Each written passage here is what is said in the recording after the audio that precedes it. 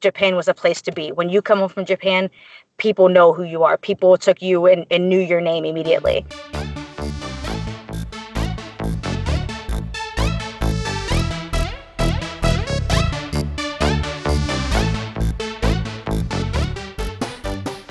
Ohayou gozaimasu, konnichiwa, konbanwa, for whenever you're listening to the Joshi Pod, your weekly podcast about the world of Japanese women's wrestling, Joshi Wrestling. I'm your host, Eric Howard, coming to you from beautiful San Diego, California. First, I'd like to thank Josh Barnett and Priscilla Kelly for joining me last week. Not quite the long interview formats I normally do, but it was really nice hearing from those two. If you haven't heard it, go back and give it a listen. Also, while you're going back and listening to that, please support the podcast by subscribing, rating, and reviewing on Apple Podcasts or wherever you listen to podcasts. You can also follow the podcast on Twitter at the Joshi Pod. Next week for our Friday the 13th Spooktacular. Did I just say that? We're joined by the Toxic Spider Tekla. She's a wrestler out of Austria who toured with Ice Rib and has another tour on the horizon. She was terrific to chat with, and I really think you're going to enjoy the chat I had with her. That's next week, but let's take a look and see what we have on the show this week. First, we have our 3-count headlines of the week. Our show of the week is the December 3rd Diana show from Shinkiba First Ring, which was main evented by a dream team. We'll highlight some of the big shows in Japan this week. We'll also take a look and see where Joshi performers are performing outside of Japan. I might as well just change it to Where in the World is Miko Satomura?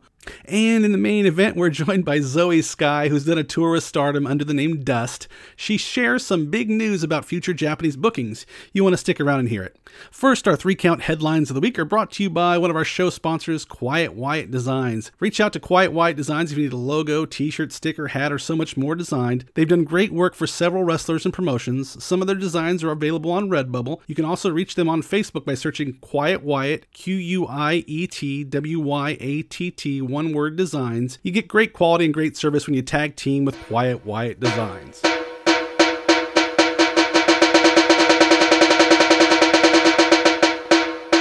Headline number 1. Sorry, not sorry.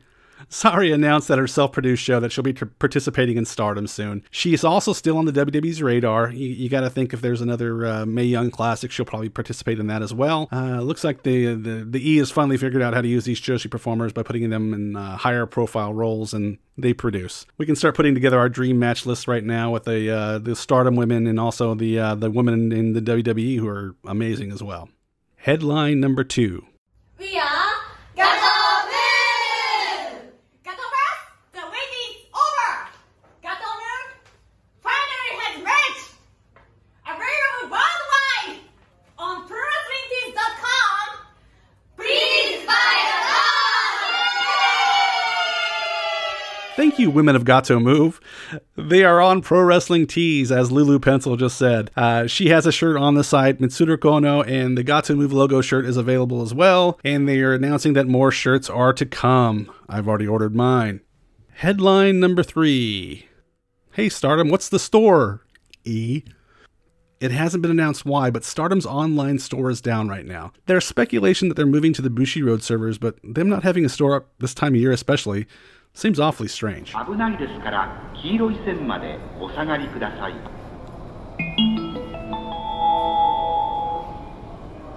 まもなく2番線に The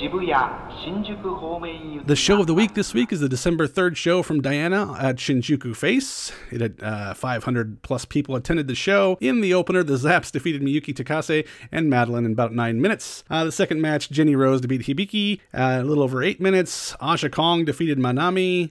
In the fourth match, Jaguar Yokota and Ayako Sato defeated Haruki Umeski and Sakura Hirota in almost 17 minutes. Sakura Hirota's kids are cuter than Baby Yoda. Change my mind. In the semi-main, Kyoko Inoue defeated Kaoru and Chihiro Hashimoto in about 12 minutes. And the main event's the one I want to talk about. It's Sari and Sayuri, Shuri Kondo, faced Mayu Iwatani, the dream team of Mayu Iwatani and Takumi Iroha. Went to a 20-minute draw. I really love when the women from one promotion go over to another promotion. It's really neat to see the Stardom women facing these other women in matches. Sumari Natsu has a show coming up soon, a self-produced show that's going to have some crossover as well. And I think that's amazing. I really love that. Highlights of this match are available online. I'll put a link in the notes. I was happy that Shuri Kondo didn't take the pin. I thought she was in the match to lose, but I'm glad it went to a draw. Hey guys, what's going on? My name is Steve. I'm the host of The Last Podcast You'd Want. Do you like movies? Well, that's what we talk about. I bring a guest on, maybe more than one, and we talk about movies they like, movies they don't like, movies from their childhood, movies that give them nightmares. Just some of the few topics that we talk about on The Last Podcast You'd Want. So if you like movies, you could find us on Apple Podcast, you could find us on Google Podcast, you could find us on most major podcast outlets. Tip the veal, try the staff, check out the show. Tonight, Seedling has a show at Shinkiba First Ring, main evented by Nanae Takahashi, Shuri Kondo, and Miyuki Takase versus Kaho Kobayashi, Rina Yamashita, who I love, and Asuka. Also on the show, Mei Saruga is on there. She's becoming pretty much a regular at the Seedling shows now. On December 7th, Tokyo Joshi Pros at a beauty college in Harajuku. The Bakaretsu sisters and Yuna Manase face Rika Tatsumi, Miyu Yamashita, and Mai Mayumi in the main event. All the Tokyo Joshi Pro regulars are going to be there, except for Shoko Nakajima, who's missing this show. Also on the 7th, Gato moves at Ichikaya Chocolate Square. YMZ is at the Nishi Yarai Daishi Nishi Studio. I love saying that name. On December 8th, Marvelous has the Jagusa Nagayo show at Korakuen Hall, where she's facing Takumi Iroha in her final match. That should be amazing. Also on the 8th at Shinkiba Ring, Stardom has a show where Andres Miyagi and Kagetsu have their first singles match since Miyagi was banished from Oedo Tai. Sendai Girls are in Osaka on the 8th, and 01, which has Jaguar Yokota on the show, is in Aichi. Sendai Girls are in Fukuoka on the 9th. On the 10th, Sendai Girls are in Hiroshima. And on the 12th, Actress Girls are at Shinkiba First Ring.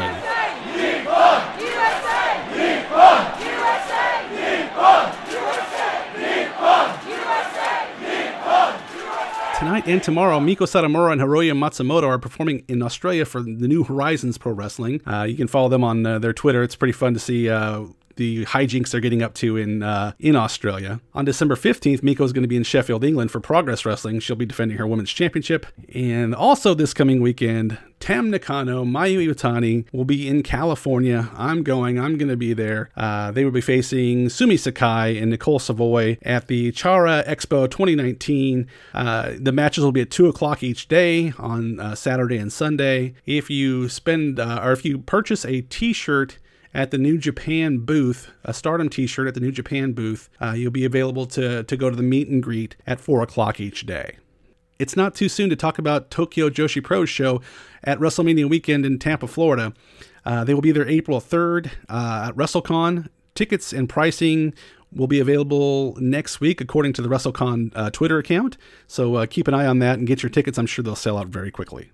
The main event interview is sponsored by the Level Up Pro Wrestling School. B-Boy, who has over 20 years in the wrestling industry with companies including Ring of Honor, CCW, Pro Wrestling Guerrilla. He's the head trainer. If you happen to catch the recent Chronicle episode about Cain Velasquez on the WWE Network, you saw Level Up Pro Wrestling School and some of the trainees featured prominently. If you're looking to get started or looking to improve your skills, contact Level Up Pro Wrestling School at levelupschool.sd@gmail.com or give them a call at 619-825-7668. And hey, John Cena, follow your boy B-Boy on Twitter at New Age Punisher.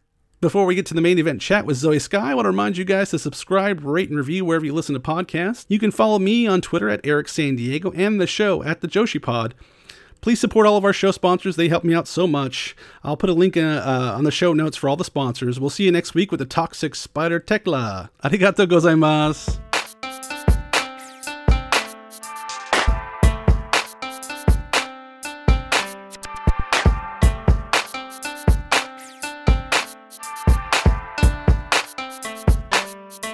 She started training under the tutelage of the late JT Lightning and later under Johnny Gargano. She made a pro wrestling debut in 2007 under the ring name Angel Dust in a losing effort to Jessica Havoc. She became a regular on the independent scene in Ohio and Pennsylvania from 2007 to 2016. She was part of Rise 1 Ignite in November of 2016. She made her Shimmer debut the next day, taking on Leva Bates. Continuing to grind it out in the indie scene, she collected several titles along the way. She later quit being an angel and just changed her name to Dust. The Fallen Flower Kikyo said about her, "She is such an underrated talent in this industry and has been busting her ass for over a decade. Don't let her size fool you because she's a hard hitter that will surprise you when you're least expecting it." On December 1st, 2017, she appeared at Rise 6 Brutality in Southgate, California, along with Kikyo and several others. This is where I'd like to bring onto the show Zoey Skye. Thank you for joining the show. No problem. Thank you for having me, and thank you for the research. I appreciate that. My pleasure. So that night changed some things for you. What did you know going into that night? Yeah, so I knew a little more than nothing, but not much more than a little something. I was kind of given the rub of there's a possibility some things could work out between a connection with Rise and Stardom. So really going in, all I knew was that they were in a working relationship here in the U.S. and things were in talks, but nothing much more than that. The possibility of things to work out in the future, potential, talent, swap and send girls over, bring girls over, so forth. But nothing was really definitive. So going into that night, all I knew was that we were going to have some Stardom guests, as in, Rossi, the owner of Stardom. And really that was all we knew for sure that was going to happen. So was there a tryout that day or day before or something like that? Yeah, so before all of the Rise shows, it's not really so much a tryout as much as it is a training seminar. Before each Rise show, Rise weekend, Rise event, he has a seminar. So many talented, trainers and females and males as well have been in to train and run these training seminars. So young up and coming girls can go ahead and sign up for these seminars, pay the fee. Travel out to wherever, Chicago, LA. We've done them in Texas and Florida as well. And take place in these seminars. And with these seminars is an opportunity to be looked at by these other promotions in these areas and being looked at by Shimmer and so forth. So it's not so much a tryout as much as it is a big eye opener to people to see and hear about who you are, female talent wise, for these bigger promotions. So Rossi was at this one. Was Bull Nakano at this one as well? She was, yes. I don't think she did that seminar. I believe the seminar she did was in Chicago, but not for LA. Okay. She was there for the weekend. Honestly, I think this was the second Rise seminar in LA. And I was visiting family, so I wasn't there for the seminar and so forth. I was there for the show. So they may have been there. I'm not sure if Bull was there for sure or not, but they were there through the show and through the rest of the weekend for sure. All right. So that night they make an announcement. Tell me about that announcement. Yeah, so I think by that point I was finished with my match. I was pretty much done with my role for the evening, and with that I usually go back and just get changed and kind of unwind and think about things as the night progressed and where I want things to go for myself from there. In that role, in that position, in my spot in the company. But I was pulled aside and said, "Hey, don't go far. Stick around. We need a handful of girls to come out to the ring when we call you." And that was all that was said. It was just kind of stay here, linger around. Don't worry about who else is here. Just stick around, and when we let you know, you guys are coming to the ring. So nothing was really told even at that point. Like, once he said it, I kind of had an inching of what was going on because I was previously told that there would be a potential working relationship, but nothing was set in stone. So they went out, introduced Rossi. Cheerleader Melissa was out there because she has a lot to do with the girls from the States going to Stardom and working with Stardom. So she's kind of like their talent scout in a sense, and just somebody to help them in a relationship, between America and Japan. So they were all in the ring and they brought us all out, and pretty much just told us that we were a lucky few girls that had earned a spot and felt that they felt we deserved a chance to go debut for Stardom, and all of the group of us, the six of us, none of us had been to Japan. None of us had done too many long international tours anyway, so that tour, nothing was set in stone even at that moment. We were, after that we were kind of given dates and so forth, but nothing was really, obviously this didn't happen for another almost 6 months after. So nothing was completely 100% set in stone, but we were told that we were going to Japan to work with Stardom. I happened to be sitting in the front row that night. Oh, I didn't know that. How real was the emotion? There's a lot of emotion from the young ladies in the ring. How real was that? Absolutely.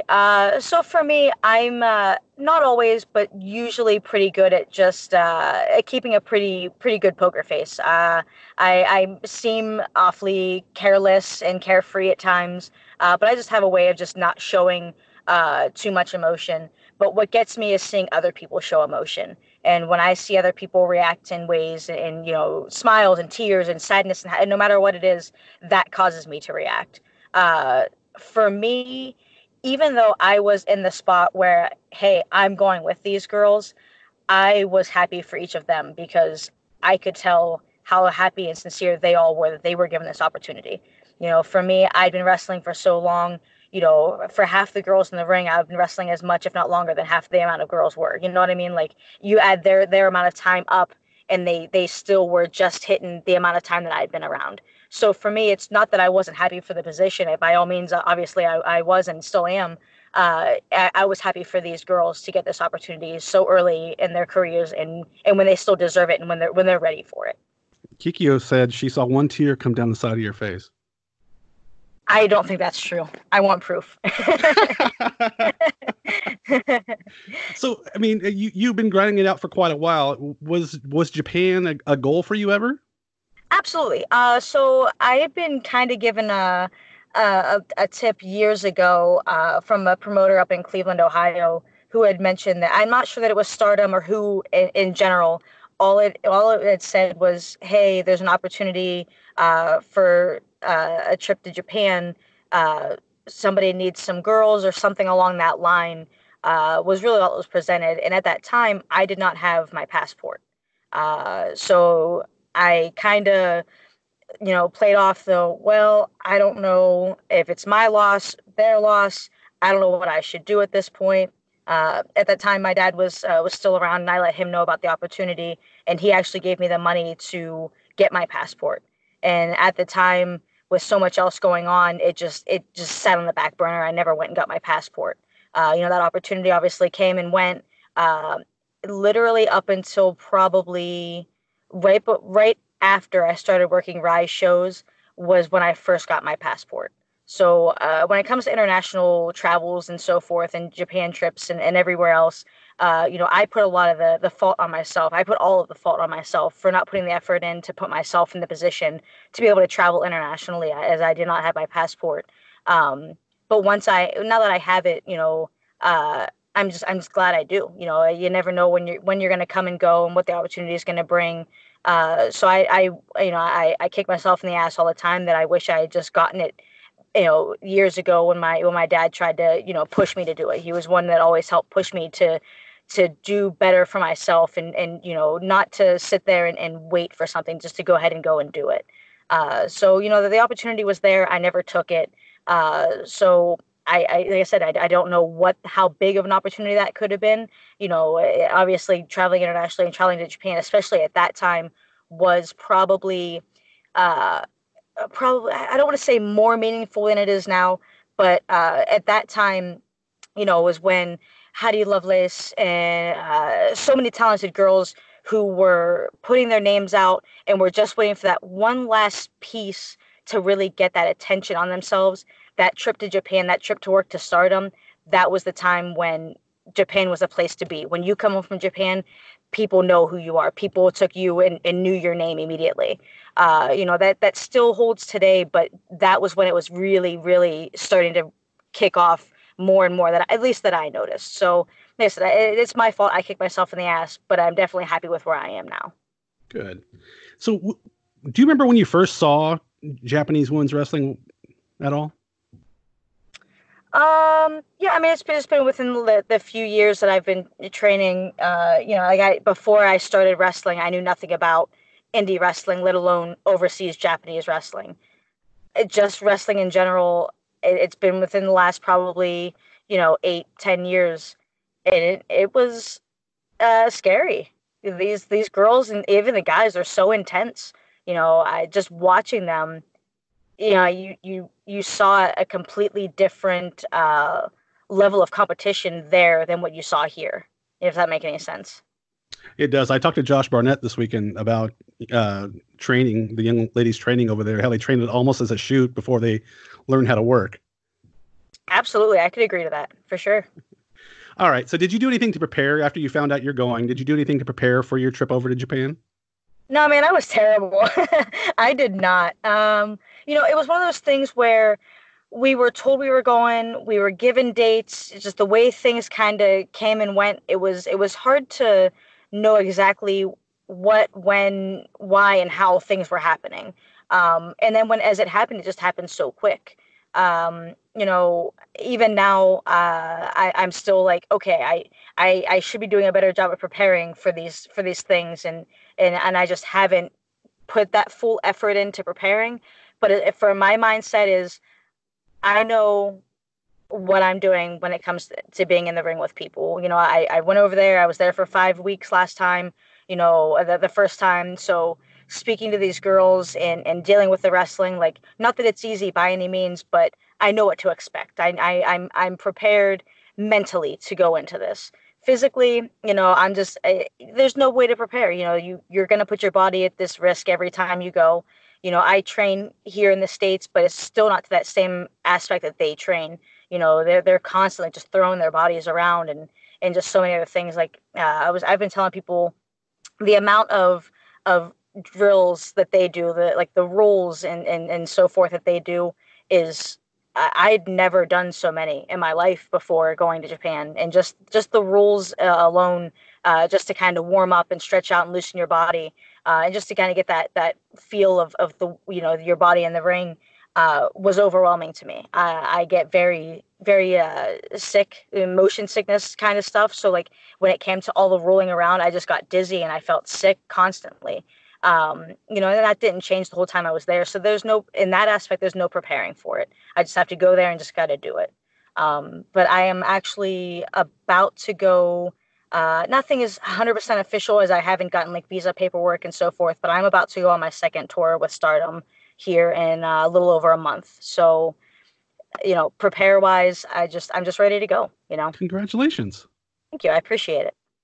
Do you know when your start date will be? It should be like January 2nd. I guess the very beginning of January. Oh, so you'll be there for the big week over there then. Yeah. So, which looks like it's getting even bigger than what it initially was when I found out I was going. But yeah, so so far, like I said, I haven't told anybody like really thrown it out. I've let promoters and family and stuff know. I haven't really announced it just because until I get official like visa paperwork and like flight information in my hands, I don't want to like sit here and tell myself I'm going and I'm and something happens and I don't. You know what I mean?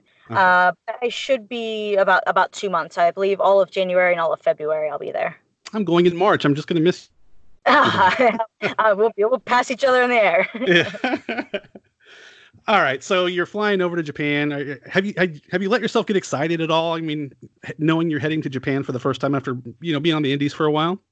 Oh, for sure. As soon as the word was kind of put that there was a working relationship, I thought, well, not that I feel I 100% deserve to be picked to go, but I know I'm 100% going to put myself in a position where I deserve to go. But as soon as I was told that I was going, no matter how long, like I said, it was about a 6 or so month wait before we actually ended up going. But that whole time I knew, okay, I'm going. I just need to make sure that I'm ready. And it was exciting news because, even on the indies with all the people that I'm around, not a lot of people have gotten that opportunity. So it's like, hey, like, this is something fun. I can tell my friends, I can tell my family, I can tell my fellow peers, and it's just something that we can all connect with. I know I personally love to hear when people have positive news, when people are getting big and great opportunities. I love hearing about it. So so in my opinion, like, I'm like, man, like, this would be a cool conversation to have with somebody who I really like and trust and just, who I know I can get some support out of. And I definitely got that the whole way. So and like I said, even that first trip, I've already been home for a year and a half and I'm still excited for that trip. Good. That's awesome. All right. So the day-to-day stuff is the stuff that intrigues me so much about when you guys head over there. And so when you land in the airport, who's there to greet you? Oh man, they were on the ball. Rossi and I feel terrible. I can't remember his cameraman's name, but the cameraman was there. They had the camera rolling the second we landed, and they wanted, a welcoming promo. I don't even know what they wanted. I didn't understand. I just started talking, and it never made sense. But they were there. They picked us up. I think I ended up flying in with Britt Baker. We ended up being on the same flight. We were the last flight. So by the time we got there, out of all the girls that were supposed to go, the lineup got changed. Obviously, you had heard, It was you know, cursed. yeah, literally. Delilah and Shotzi didn't end up going on the trip at all. But by the time Britt Baker and I had landed, Kylie Ray and Kikyo were already there, bags in hand, ready to go. So we got there. We each did a quick little hey, thanks for having us to Japan kind of thing. It jumped in the Stardom van and off we went. So you're staying at there's like a townhouse or something you guys stay at, or yeah, the dojo itself? Right now it's just a little it's our own little place. It's no dojo right now because they changed training facilities. So Okay, so you're rooming with the other young ladies that are over there. yeah. And at the time when we got there, the only other person who was there was Viper from the UK. I think she's from Scotland. But she was the only other one who was already there. Whoever may have been there prior to us had already left. So it was the four of us and Viper, That's which awesome. thankfully, because of her, we were able to figure out the town. We were able to figure out where we needed to be and how we needed to get there and so forth. I could not be more thankful to have Viper of all people there when we got there. She helped us out tremendously. All right, so you land, you got your place to stay. Is that when the training starts happening before the first show? Yeah, so we got there right before. I think we all got in maybe on like a Thursday, and then we had shows like Friday and Saturday or Saturday, Sunday. So I mean, as soon as we got there, it was drop bags. We had the rest of the day to get settled, and then the next morning it was head to training, and went to training, got things figured out. Not matches weren't necessarily 100%, like there wasn't 100% like who we were working, who was wrestling who the following day, but they pretty much gave like the layout of, okay, like you guys are here, we're going to do this training drill and whatever, and now all right, off to shows we go. So we had one day of training and then right into shows, so there wasn't much time to really even just get accustomed to anything. It was just get there and go. Throw you into the deep end and see how you do, right? Literally, yeah. It was a little scary, but I tell you what, if it wasn't for having just talented girls on our end who went and having just obviously, the Stardom girls have talent. There's a reason that they're all on these shows, and there's a reason they get to travel the world as well.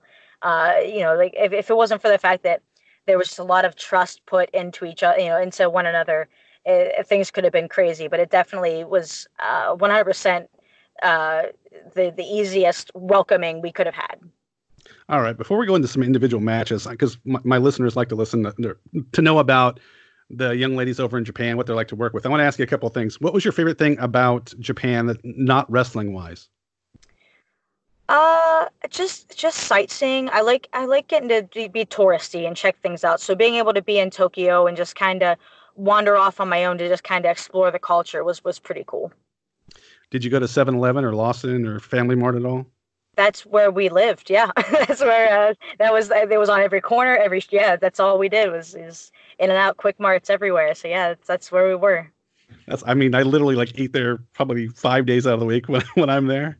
Right. Uh-huh. All right. And okay, so your first match was against AZM, correct? Azumi, yes. She was pretty. Oh, she's a young lady still. What was she like to work with? I felt terrible. I went over there not knowing who any of the girls were, what was going on, who was who, and what was what. But as soon as I heard her name, I knew that I'd heard her name before. And I believe it was even Kikyo, but somebody was like, oh man, you're going to have a good match, your first match. Super easy to work with. Obviously, like you said, she's super young. But it's just, she immediately, the first match in, the first weekend in, she challenged me to just be more confident and be, just a better all-around worker. Like there were things that she did that, I am not accustomed to having done here in the States. I don't have girls flipping around and jumping all over me. I'm the one doing all the running around, flipping and jumping, and here it was, I'm catching her and throwing her around as opposed to the other way around. So I immediately just went in there and just I went in with a very open mind, that I knew that a lot of things would change while I was there, just in my own moves and my own mindset and so forth. And from the first match on, it was, they gave me a confidence, but they also gave me a test to be able to work at bettering myself while I was there. So it was definitely a great match. I was very happy with getting that as my first match while I was there.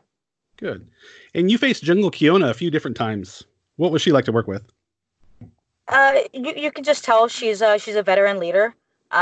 She just, she was very intimidating to me. I was super nervous about having to be in matches with her. But when it came down to having the matches, she was just complete professional. She wasn't one to be too serious, but not be, she was serious when she needed to be, but she was, she had fun and she was goofy when she needed to be. She was just very much, that almost veteran style worker to me. She was very, very professional. Were they welcoming to you guys backstage? They accept you guys in pretty well? Yeah, I don't really feel like we had any kind of interaction with anybody that it was like, oh, you don't belong here. Like, I think I'm sure they're used to this, where they constantly have, foreigners over and stuff. I think it's more of just, how you treat them is how they treat you. How much effort you put in, how much work you put into training in these matches is what they put back to you. So for them, it's not even necessarily that they do or don't want to be friends with you or anything like that. They just want to see that you come here, or come there, you come to their country to work with them to be professional wrestlers, So I think for them, it's, if they don't welcome us, it's because we messed up. Yeah. Okay, so on a different note, Sumari Natsu, I think she's amazing. She's so entertaining. What was it like to work with Sumari Natsu? Just like all the girls, it was just, she was different than all of the other girls. You know what I mean? Like, but in a good way. She stood out a little more. She was a little more goofy, a little more fun, was a little more laid back and things. But it's just, like I'm hoping that she's there and I can just interact with her more while I go back. I liked all those girls. I miss all those girls, and I love that when they came here in April during WrestleMania weekend, how immediately welcoming they were, and it was just amazing. That's good. And then one more person I want to ask you about is Momo Watanabe. I think she's going to be a super duper star. Absolutely. How she already hasn't been put out there a little bit more than she currently is, kind of blows my mind. But she's one of those ones that she's very much she's kind of more to herself, but she's very much a perfectionist. Like, she's there thinking. She's not that she's standoffish too much to a point or anything of that. It's just when she's at training or when she's at a show, she's there. She means business. And you can tell that in her work. So she's definitely somebody who's definitely going to get her name out there more and more, and she definitely deserves it. So so they were just purchased by Bushiroad, a different company. Was the communication this time for your coming over different at all, or is it still basically the same as it was before? No, so far 100% the same. They actually did this change, or this being bought out, like in the middle of the talking process. Like, we'd pretty much given the okay, like, these dates work for me and so forth and so on. And then I get a message that says, hey, don't worry, this changes nothing. And I hadn't seen anything because, the time difference and such. So I'm scrolling through Twitter and I see that, they have the buyout, they got bought and stuff. And I was like, oh, okay, well, they say nothing's going to happen. There's only one way to find out. But so far, literally everything has been 100% exactly the same. No, I'm not worried there's going to be any kind of conflicting issues when I go. All right. What are some things you took away in ring that you brought back to you from Japan? Brought back to you with you from Japan? Man, I think I hit people harder. Like, those girls hit so hard. And I didn't, like, there were times where I'd be hitting these girls what I thought was as hard as I could hit them, and they're telling me to hit them harder. Like, it was crazy to me just how just intense they were all of the time. Like forearms, or what are you talking about? Yeah, kicks, forearms, if you just watch them, they are just not. They throw their entire bodies with all of their strikes, with all of their moves, with everything. If when they're throwing kicks, they throw them. That's nothing that there's no. Everybody's like, oh, wrestling's fake and this and that. Like, yeah, we try to protect each other, but these girls, it's just, they kick you, they hit you, whatever it is, they are not easy about it, and they're none of them are that big. It's crazy to me how much they just really throw themselves around. But I definitely think that like there was just so much of a difference. There is a difference in their style to our style of wrestling. But I definitely came out of it with just a mindset of not everything that we do here in the States that I've gotten used to doing has to be the same thing all the time. They are constantly, we're just going over drills and going over things and then just watching all these matches. There's a different psychology, and there's a different just in-ring process from there and here. There's just like, I didn't want to bring back anything negative, which I don't think there really was, but I definitely brought back just a mindset of don't feel like things have to be a certain way. Definitely allow people to have opinions and change things, and like don't be afraid to let the crowd see a different view of things. It's hard to explain. It's just there's such a difference. Like this, that psychologist, that's that thought process between how they react and interact and how their matches go. I think the weirdest thing for us while we were there was crowd reactions. Anytime I'm here, I'm so used to hearing a crowd 100% throughout my match. If I hear a quiet crowd, then I feel like something's wrong. They don't care what we're doing. They don't care how much we're beating the hell out of each other because they just aren't reacting. Over there, they don't react until you give them a pause for them to react. They watch what we do as opposed to just react. Did you get streamers at all while you were there? I did like one time, so I'm hoping this time I get some streamers. I'm not gonna lie. I'll send my troops out to make sure you get streamers. Okay. Yes, please. What color do you want? I don't even care. I just want streamers. All right. So you're going back in January, which is I'm super excited for you. That's amazing. Anything else coming up for you here in the near future? Yeah, so the rest of the year is kind of slow, intentionally, unintentionally, so since that first tour of Japan, I came home and I just decided I didn't want to work my job anymore. So I haven't been working. So I've been trying to just fill in my dates and try and just wrestle, make my money through wrestling. So December slows down. I'm mostly in Ohio. Yeah, I think I'm just in Ohio, back home for the rest of December, between War that runs out of Lima, Mega Championship Wrestling that runs out of like the Elyria near Cleveland area, and then Premier Championship Wrestling that runs out of Cleveland. I might go check out a few shows, might go check out AIW in Cleveland and a couple others, but my schedule is pretty light. When I come home, I'm trying to fill my schedule out. I think in April I'm going to debut up in Maine. So there's stuff in the works, just, it's still so far in advance and before this trip that I don't want to like overthink of where things are going to be. But I'm working at trying to get myself out to some new places. So we'll see what happens. You're still grinding it out then, right? I am, for sure. How long you plan on grinding it out, you think? I keep telling myself that this is all I'm going to do. This is all I have to do. But I just, like I said, I mean, I definitely know that I've definitely had enough head injuries that make this motion sickness, this dizziness constant. Like, this is a constant thing. So I'm just hoping I can try and like find a way to fit a role in wrestling. I don't necessarily want to make a transition or anything, just like have like a secondary role. If I can, I'm not good at talking. I'm not good at commentating and announcing. I just got to find a role where I can fit in like a backstage or some kind of role.